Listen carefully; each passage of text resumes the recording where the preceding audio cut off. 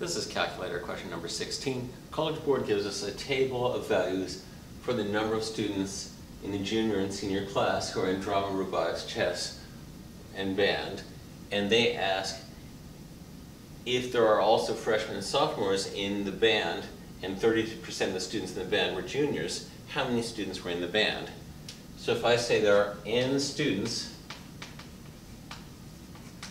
in band, this tells us that 30% of the students, so 0.3n,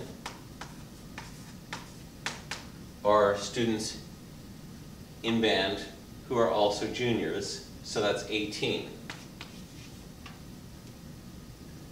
And the question is, what is n? If I divide both sides by 0.3,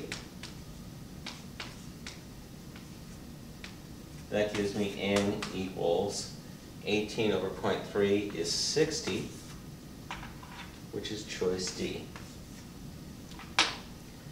College Board often asks this sort of question where you have to find a number that's a fixed percent of another number. It helps to write the equation you're solving and then solve that equation for the unknown number. Come back soon for our next math video. With math, there's always more.